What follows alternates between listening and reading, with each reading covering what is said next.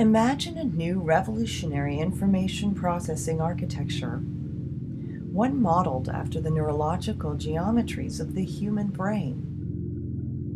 This processor base will allow fiberless, that is wireless, interconnection of an arbitrarily large number of processors. You can see here the corona radiata is basically a set of projection fibers emanating from the thalamus area all the way out to the cortex.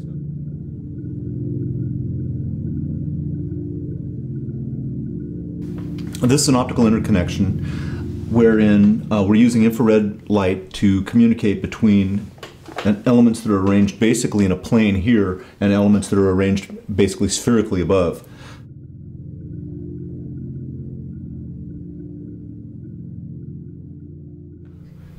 The ray bundle that is reflected from the parabola assumes the same geometry as the corona radiata is that of a radiating crown. It's basically like a bunch of projecting fibers which would emanate from this point, reflect off the parabola, diverging slightly, and ending up on the internal surfaces of these boards.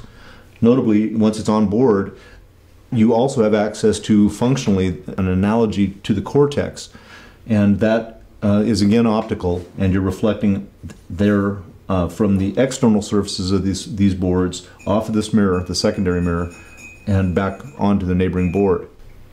Notably, this structure is spherically symmetric, so you can place boards all the way around it just by virtue of the fact that it's based on a sphere. That exactly synchronizes the clocks, or at least makes it so the clock can be run up as high as you want. The problem with conventional circuitry is all those wires have to have timing built into the wire length. So you're trimming those wires to specific lengths. Here the length is automatic, where you can have very large numbers of processors that are synchronized precisely. But because the speed of light is a constant, it also makes the common distance equal to a common time. And so that's what allows me to run the clock up to arbitrary heights.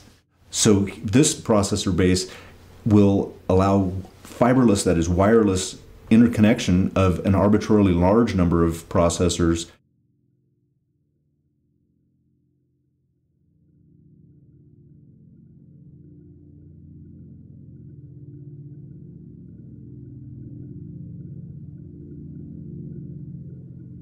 The basic business model is to either license the patent to various organizations that need such equipment, or alternatively to set up an ISO 9001 C corporation to manufacture and distribute as well as service such products.